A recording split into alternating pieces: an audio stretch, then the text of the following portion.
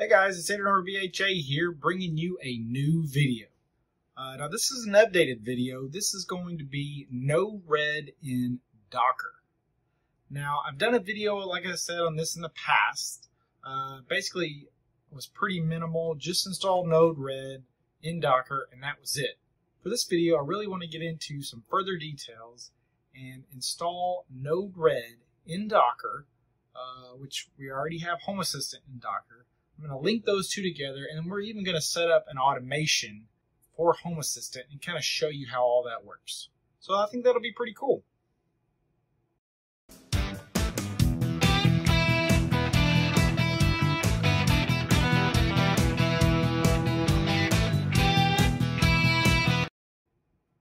So again, we'll be using nodered in Docker. And of course I use docker-compose for that, so I haven't done that in previous videos, so this will be a full new setup for that as well.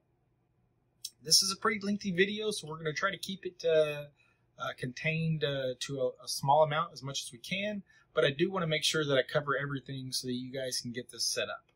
I've seen a lot of other videos for nodered and Docker, and all of them are using Has.io and the Has.io add-on. So I feel like this is one that needs to be put together so that you guys that are running Home Assistant in Docker, like me, can get it set up with nodered and be able to set up your automations.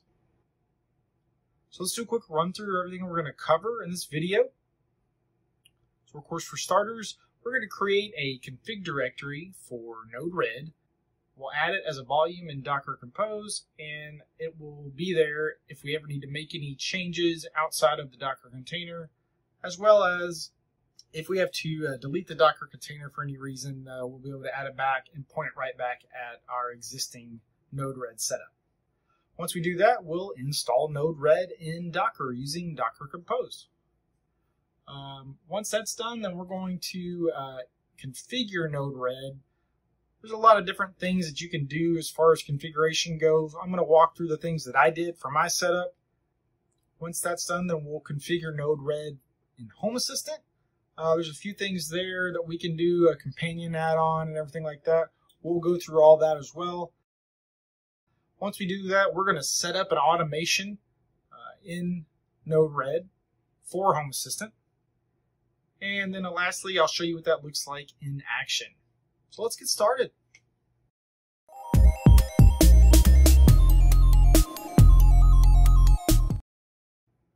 So again, like I said, for starters, we're going to create a config directory that we'll use to hold all of our nodered configuration files. Now I put all mine in my home directory on my Docker host machine. So in my home directory, as you can see here, there's some of my other configuration directories for other containers that I have. We're going to create one here, so we'll do mkdir node-red. And this will be our nodered config directory here. Once we have that done, we are ready to move on to the next step.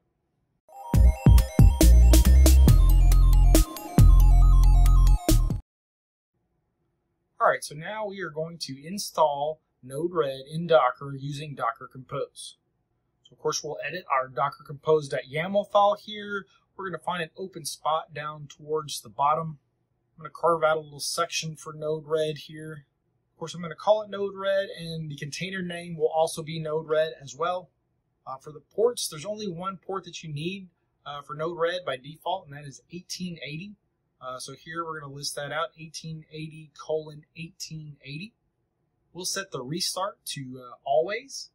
And then, of course, for the volumes, we're going to add in that volume or directory that we just set up. So this will be /home/adrian/node-red:/data. For the image, it's going to be nodered/node-red. Once we have all that in there, we can go ahead and save it. And then we're going to do a sudo docker-compose up-d to complete the install. We'll kind of fast forward through that. Once that's done, we're going to jump over to Portainer to take a look at that. We'll click on the container here for nodered. As you can see here, everything looks pretty good. Everything is set up correctly. There's the volume that we added. Let's go ahead and check the logs. And as you can see here, everything looks to be running there good as well. So I think we are good to go. Let's go ahead and move on to the next step.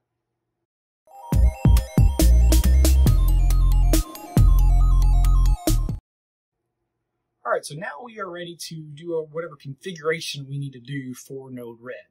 In order for Node-RED to work with Home Assistant, we need to add in a special palette for that. So we'll do that. We'll hit the menu up here at the top. We'll click on Installs here, and then we'll do a search for Home Assistant or Home-Assistant. And you're looking for the WebSocket. Go ahead and click on that, and we'll go ahead and install. We'll kind of fast forward that. It takes it just a minute or two to install. It shouldn't be too long. Once that's done installing, you can close that out and look at the side over here and scroll down towards the bottom. You'll see all of the new things that have been added for that Home Assistant palette. Next thing we need to do is jump back over to Home Assistant in our web interface.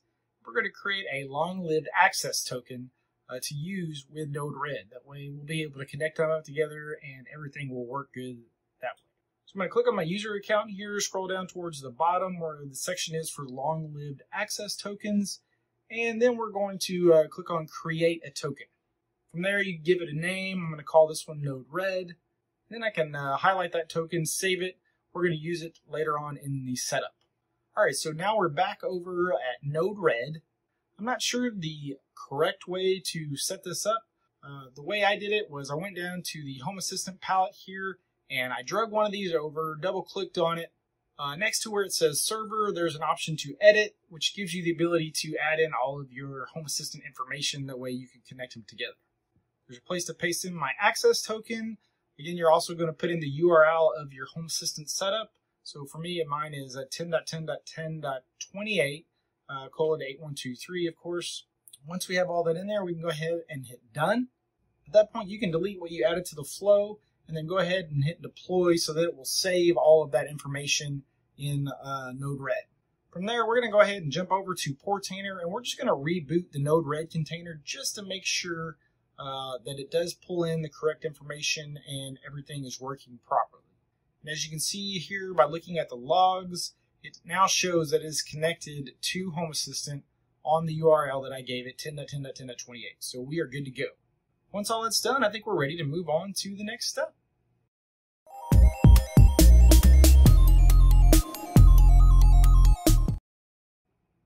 All right, for this section, we are going to do some configuration on Home Assistant side for Node-RED. So these are probably things that you don't necessarily have to do, but things that I did for my setup, and I thought it would be worth mentioning in case you guys wanted to give these a shot as well. So in Hacks, or the Home Assistant Community Store, there is an integration for Node-RED, some sort of companion integration that you can add. I'm not 100% sure what all it does yet, but I thought I'd go through the setup of adding it since we're starting fresh with a clean Node-RED install. So we'll hit the plus down at the bottom here, do a search for Node-RED, click on the integration, and then you're going to install the repository.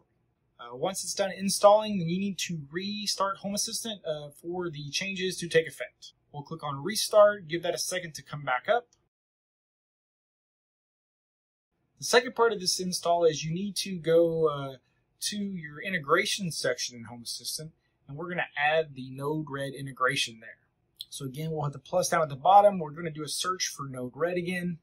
Once you click on it, it should add right up, and you are good to go.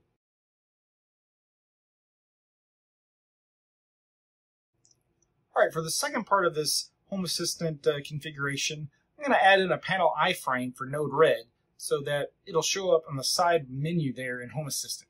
It just makes it nice to have everything all together so I don't have to go click on a bunch of different links to get to the pages that I want. Everything will be right there in my side menu. So I'm going to edit my panel iframe.yaml file here, find an open spot down at the bottom. We'll call this one Node-RED for the title. I'm going to say Node-RED as well. We'll put in the URL here, which is http://10.10.10.28:1880. And then for the icon, I'm going to add in a actual Node-RED icon. So I have the Simple Icons custom component integration added into Home Assistant as well, which gives me a whole bunch of other brand icons that you don't necessarily get with the MDI icons. So if you haven't done that, check out that integration as well. Also, if you have any problems or questions getting that set up, let me know. I can certainly walk you through setting that up also. But here we go. We'll do a SI for Simple Icons, :Node-RED, and this should add in the Node-RED icon. Once we have all that done, we're going to go ahead and save it. We'll jump back over to the web interface here. We're going to restart Home Assistant one more time for these changes to take effect.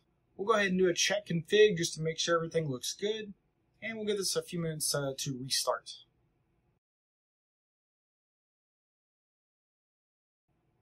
Alright, so now that it's back up, as you can see on the side, I now have an option for Node-RED, and there is the Node-RED icon as well, so everything looks good and clean.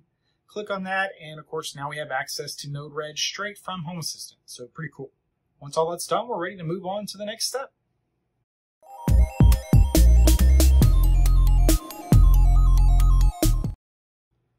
Alright, so here we are in Node-RED from within Home Assistant, of course.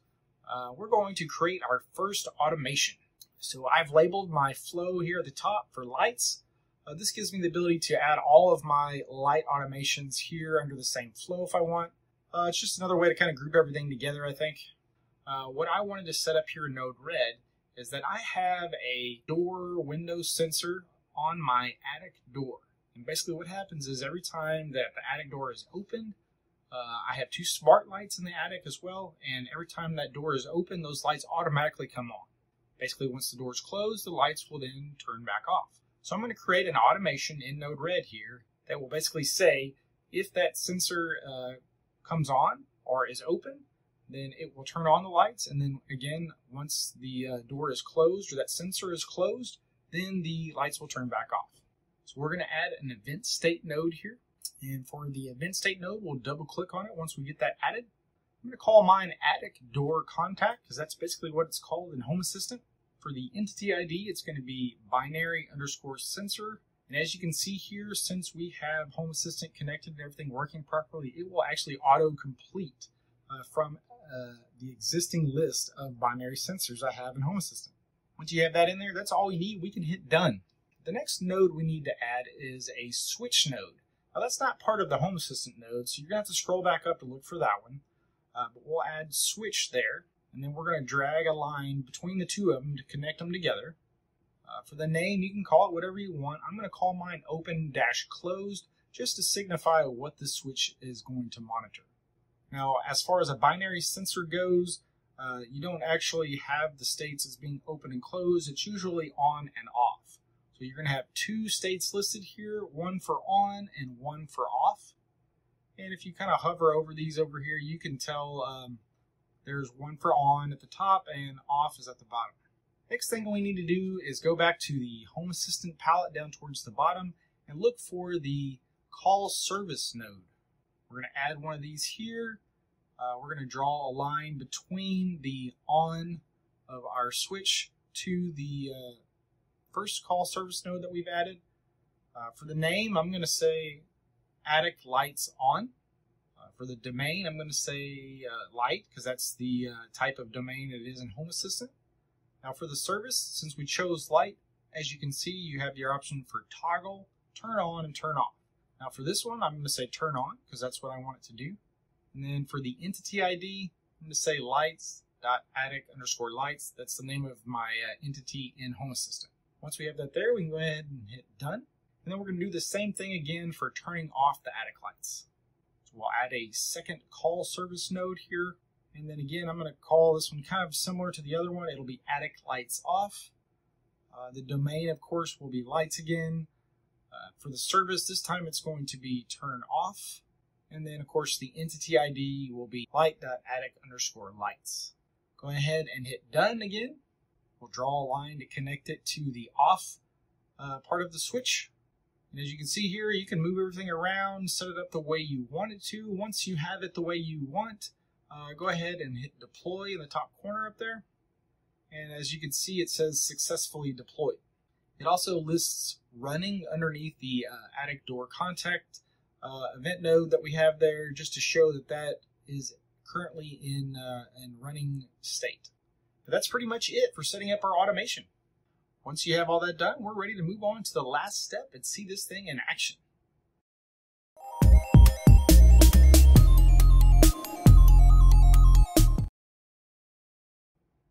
Alright, so here is my attic door It's got the little sensor there that monitors, whether it's open or closed. And if I just pull the string down for the attic door, you can see the lights come on automatically. So this was all handled from within Node-RED and Home Assistant. Pretty cool. So we've set up our first automation in Node-RED. Everything looks good. That's the end of the video, guys. We went through and set everything up and got it all working and communicating with Home Assistant, and it went pretty smooth, I think.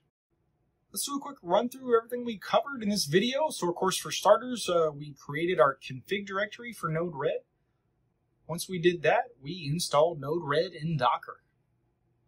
Once we got it installed, then, of course, we did some configuration from within Node-RED.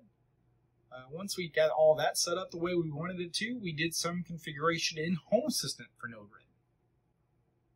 Once all that was done, we created our first automation for Home Assistant. And lastly, I showed you what that looked like in action. Again, that's the end of the video, guys. This was kind of a lengthy video, but I felt like it wasn't too bad. If you haven't played around with Node-RED at all, it's definitely worth checking out.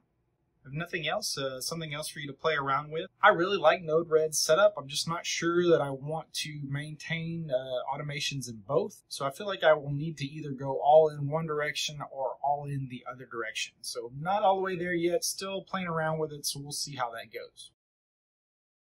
As always, thank you to everyone that has donated to my Buy Me a Coffee link. Every little bit helps. Also, if you haven't checked out the Teespring merchandise page yet, definitely check it out.